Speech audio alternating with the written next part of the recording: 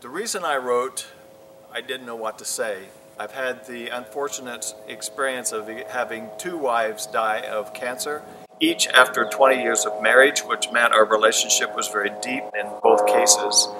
And there's been other losses in my life, such as my father dying when I was 12 years old, and so forth, that I found after my second wife died, and I started talking to people that I had known that hadn't had a chance to talk to me since she died.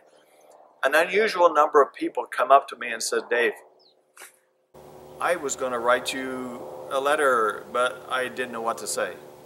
Or people would even come up to me at the memorial service and say, "I don't know what to say."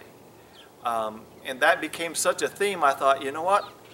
I do know what to say. I guess I should actually share that with people. And to the point that I was asked several times to speak publicly, tell us, to a group anywhere from 12 people to 1,000 in a couple of cases, tell us what you've learned, tell us how we could have, people could have helped you. So I started doing that more. One of the reasons I believe everybody should get a hold of my book and read it is because it's designed to help us help people who are grieving. It's not necessarily a prediction that you're going to grieve someday, so I'm going to teach you how to do it. The book is, in a sense, a handbook on how to help somebody else. And my guess is that in the next year you will have somebody in your life you know who experiences a loss. My book will help you be a better friend to them.